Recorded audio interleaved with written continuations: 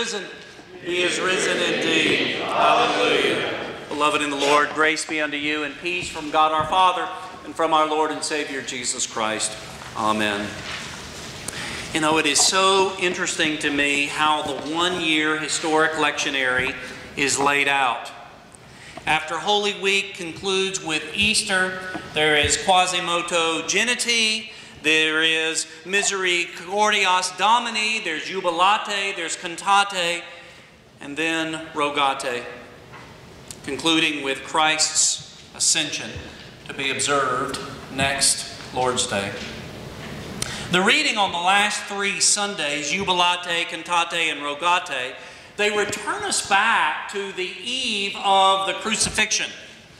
It's in the upper room discourse found in John 16. It's where Jesus comforts his disciples with the knowledge of the gifts that he is to leave after his resurrection and then, of course, after his ascension. And so what are those gifts? Well, they are the joy of the resurrection. They include the gift of the Holy Spirit. And then there is another gift that we heard in our reading today. And this is the gift of God's open ear towards his children. Now think of that. It is not an open ear towards the Turks, who even though they pray 5 times a day, the Lord does not promise to hear them. They don't get this gift. Nor Tibetan monks who spin their prayer wheels, or they let their prayer cloths blow in the wind. They don't get the gift either. God's open ear is only directed towards you, his children. Those of you who wear the mark of the cross upon your head and upon your heart, those of you who have been baptized in the holy waters of regeneration, those of you who are forgiven their sins because of the merits and the work of Christ Jesus. This is your gift. Given not only with the command to request things of God, but the amazing promise that what you ask will be heard. Your Father, beloved, has given you the gift of prayer. Whatever you ask the Father in my name, he will give you. Now, Jesus has already taught his disciples what we call the Lord's Prayer. It's what Martin Luther just put together as a hymn that we just got through singing. It worked all the way through the Lord's Prayer. And of course, that prayer is the gold standard. And Jesus has already taught them by various examples and parables how important prayer is. Not to mention his own example of, as you know, seeking private places so that he could be alone to go and pray. And then here in John 16, he speaks of prayer again. Now look, I've been in church my whole life. My whole life. And whenever the pastor starts talking to the congregation about prayer, everybody who has a pulse starts getting convicted. Convicted for their lack of it. And we all know that we do not pray as we should. Our sinful, lazy flesh does not want to pray. Moreover, the devil drives us away from it, and the world, the world gives us so many other better things to do with our time, like scrolling through Facebook. Folks, this is our sin. We love the things that God hates, and we hate the things that God loves. So we repent. We repent of misusing and neglecting this gift of prayer. You know, in the past, I have likened my prayers to my golf game. I play golf so infrequently that there is too much for me to think about to actually enjoy it. I mean, let's see, is my arm straight? Is my eye on the ball? Is my my knees bent? Is my rump out? Is my head down? Up slow, down with force, and I still shank it. I hook it, or I slice it. I do that so much that I'm usually done playing golf by about the 5th hole. I'm like, hey, just you keep playing, I'll just drive the cart. I am happy driving the cart and driving the cart and nothing more. And so with prayer, I used to consider way too many things as well. Wake up early, have devotions, remember all those who requested my prayers. Did I say the right thing just now? Do I need to write it down for the Lord really to hear it? Where's coffee? I need coffee. The Holy Spirit doesn't work without coffee. Can I drink coffee when I pray? Where's my answer, God? Where's my answer? And after a while, I used to give up. Because many times prayer can seem like a duty, like it's a chore to do. But we have to keep in mind that prayer is a wonderful, wonderful privilege. It is Almighty God giving you an audience. To you, promising to hear you. Do you remember Esther in your Old Testament? She was the wife of the king of Persia. She is afraid to go and speak to the king without an invitation. Esther's message to Mordecai was this: all the king's servants and the people of the king's provinces know that if any man or a woman goes to the king inside the inner court without being called, there is but one law: to be put to death, except the one to whom the king holds out his golden scepter so that he may live. But as for me, Esther says, I have not been called to come in to the king. To stand in front of a ruler and make a petition is a very unique privilege. And regarding prayer, it's the exact same thing. There's nothing that would require God to hear us. There is nothing to require God to listen to our prayer. Nothing that would require God to even care. Certainly we don't have any wisdom that God lacks, or any grand insight that He needs. This is how I would do it, Lord, if I were in charge. But I'm not, but I'm letting you know. There is nothing about us and our sin, nothing about us and our unholiness that would commend our speaking into His ears. But it's against this, against our own unworthiness, that Jesus invites us to pray. It's as if He holds out the golden scepter, just like the king did with Esther, permitting us to ask Him for things that we need. Jesus says it, truly, truly, I say to you, whatever you ask of the Father in my name, He will give it to you. Until now you have asked nothing in my name. Ask and you will receive, that your joy may be full. Jesus is concerned about our joy. I have to ask you, is your joy full? Are you completely joyful? If the answer is no, and I suspect that it is, then pray. And stop seeing prayer as a last resort. I think we've all had the experience that when we pray, it seems that our prayers are not answered, much less even heard. But they are heard. Jesus just promised us that they are. And Jesus is not a liar. God always hears our prayers, the prayers of His children, granting, now this is what I want you to take home with you today, granting either what we ask or something better. He grants either what we ask or something better. Let me explain. Our Old Testament reading for this morning is Numbers 21. It's a text that most of you are familiar with. The Israelites, they passed through the Red Sea, and they're out wandering in the wilderness, and it's where they grow impatient. They're grousing about the food and about not being back in Egypt. You know, when they were slaves, they're murmuring and complaining. They start speaking against God and Moses, saying, "Why have you brought us out of Egypt to die in the wilderness?"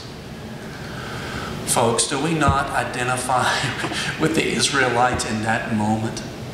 Every one of us.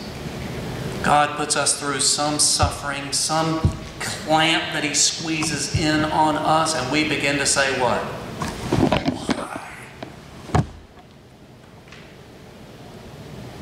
They say there's no food here, there's no water, and we loathe this worthless bread, referring to the manna that fell from heaven every day.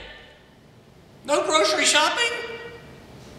There is no doubt that by the end of the first week there was already a cookbook established with what you could do with manna. There's manna lasagna, manna soup, manna goulash, manna this. No doubt in my mind. We hate this worthless bread. So what does God do? He permits fiery serpents to slither amongst them that start biting, and the text even tells us that some people start to die. The people then come to Moses saying, "We have sinned. We've spoken against the Lord and against you, Moses." And here's the point. Pray to the Lord that He take away the serpents from us. So Moses prays. So is everybody following here? The Israelites complain. The punishment is fiery serpents, which leads them to repentance, and they repent. And now the punishment needs to go away. What is their solution? Go ask Moses. Ask Moses, please, ask God to take away the serpents. Moses prays, but God does not permit the serpents to go away. Did God hear their request? Of course He did. Did God do what they wanted Him to do? He did not. The serpents continue to slither amongst the people. God does not do what they ask, beloved. He does something better. He takes away the threat of the serpents. He takes away the fear of death. They go from deadly snake bites to nothing more than mosquito bites. For God tells Moses to make an image of one of the serpents and place it upon a pole. And if anyone is bitten and looks at the image and believes, they live. Well, how is this better? Because as Jesus told us Himself, it is a picture of Christ upon the cross, so that all would look to Him and believe. All who've been bitten by the snake of the devil would look to the Lord and believe and be saved. Saved from the serpent's bite and saved from eternal death. So again, beloved, God answers their prayer, just not in the way that they expected. And He does the same for you, and He does the same for me. Beloved, He will give you what you ask for, or He will give you something better. This is why us Lutherans, this is why we have got a lock on this. When we go, when we pray, you've heard me say it before, pray for Paw or Mamaw, and pray that God would heal her, and then she dies, and we think, God didn't answer my prayer. Oh, yes, He did. Oh, yes, He did. He didn't give you what you want, but He gave you something better. Because now Papaw, Mamaw, is with the Lord, and she or he is more alive than they have ever been in life.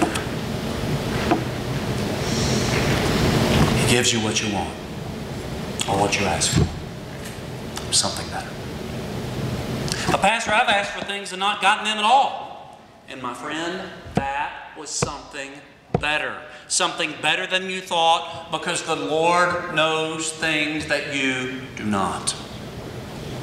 You know, another frustration in prayer is that it might take a little while for the Lord to keep His promise. Ever experienced that? You know, it seems that the Lord is never in the same hurry that we're in. Have you noticed this? Jesus never runs. Never. And oh, how we grumble and complain when God doesn't just jump to it when we tell Him to. We might not see the answer to all of our prayers even while we live, but we still pray. Are you still praying for that son or daughter who've walked away from their waters of the baptism? You might come to your death before the Lord answers them. But we keep praying. And if He tarries, we let faith cling fast. The Lord's ways are not our ways, and we know this. And we trust the promise that our Lord hears our prayer, and He will answer them in His time and in His way. You know, there's a reason why every phrase and every response in our liturgy is so important. First of all, it's drawn from the Word of God. Everything, every word, drawn from the Word of God. Second, it's used in order to teach us how to pray, how to ask, and what to ask God for. The Psalms are prayers. Prayers taught by God and inspired in His Word. We rarely start any divine service without a psalm showing us how to speak His Word back to Him. Also the collect. The collect is a prayer prayed before the Word of God is read, and it changes from Sunday to Sunday, focusing on the content of the Gospel or on the epistle reading. And if you'll pay attention, you'll hear the collect always following a certain pattern. Now, we say it together collectively as a congregation, which I find quite beautiful. But if it were ever chanted, you can really hear the different pitches and the different places in which the collect focuses on something different. I mean, you can even look at it in your worship folder. First in the collect, God is addressed, and many times it's Almighty God, Merciful Father. Today's collect was simply what? Oh God. Oh God. Then there's a truth made about God that forms the basis of our request that we haven't made yet, but that we're getting ready to make. Today's was the giver of all that is good, and that's based on the epistle reading. Now comes the request. And it's tied right back to the truth just made about God. Again, today's was, by your holy inspiration, grant that we may think those things that are right, and by your merciful guiding, accomplish them. Now, when the collect is chanted, the pastor or the cantor, generally the pastor, is going to go down. He's going to go down in tone there, because that way it always helps you to know when the request is being made. So again, if you go back and look at the formula, so to speak, it's an address, it's a truth about God. The request then is connected to the truth about God, and then it ends with a doxology. I'm trying to show you how the collect is teaching you to pray. Even in the service, it's teaching us all how to formulate our prayers. Now, is a significant prayer, Lord have mercy? You get in a situation where you just say, Lord have mercy. Yes, of course. If we want to learn how the liturgy is teaching us, this is why it's put in there like that. We end with the doxology, serving to clarify once again that we are praying to the one and only triune God. Ask anything in my name, in the name of the Father, in the name of the Son, in the name of the Holy Spirit. Even with all those tools and various models, with all of the written prayers that we have access to, which at times give voice to our prayers that we would like to pray but cannot. This is one of the things that, even as a pastor in an evangelical church, I started to fall in love with written prayers. In the evangelical world, you don't pray written prayers because somehow or another they're not tied to the Holy Spirit. It's the craziest thing I've ever seen. But this is true. Prayers have got to come from excordia, from the heart. And I fell in love with written prayers long before I became Lutheran. You know why? Because so many times, even as a pastor, I would sit and I would pray, and I couldn't even verbalize words. I would just say, oh God. Oh God. I would think about my children, and I would say, oh God. I would think about my parents, and I would say, oh God. I would think about my friends, and I would say, oh God. I would think about my brother-in-law and say, oh God. I couldn't verbalize a prayer. Then I discovered written prayers, and it's like, oh, this is giving wind to my sails. This is exactly what I want to pray, but I didn't have the words to pray it. Praise God. And then I became Lutheran, and it's like, oh, you people have no problem with written prayers whatsoever. I'm like, howdy doody. Great. Great, because many times we come to prayer and we have to pray. That's why we lean on written prayers. Somebody who's formulated these prayers before, and we pray the exact same thing. We sinful beings, we don't know how to pray as we should. And this is what St. Paul tells the Romans. He says it very clearly. For we do not know what to pray for as we ought. Here's the good news. But the Spirit Himself intercedes for us with groanings that are too deep for words. The Holy Spirit that Christ has given you in your baptism and in His Word intercedes for you, and He prays for you. And Jesus at the right hand of the Father intercedes for you as well. So, beloved, the gifts that Christ has left behind for His church, they are to be utilized. Not to be put on a shelf and admired, not to be put on a shelf to collect dust. The gifts are to be used. So the admonition is for you and for me to use them. Use this gift of prayer, knowing that your Father will hear, knowing that your Father will help, because He is concerned about your joy, because He loves you, and because He's called you into fellowship with His beloved Son, Jesus. And it is in the holy name of Jesus. Amen. Now may the peace of God, which passes all understanding, keep your hearts and your minds through Christ Jesus our Lord. Amen. We stand together.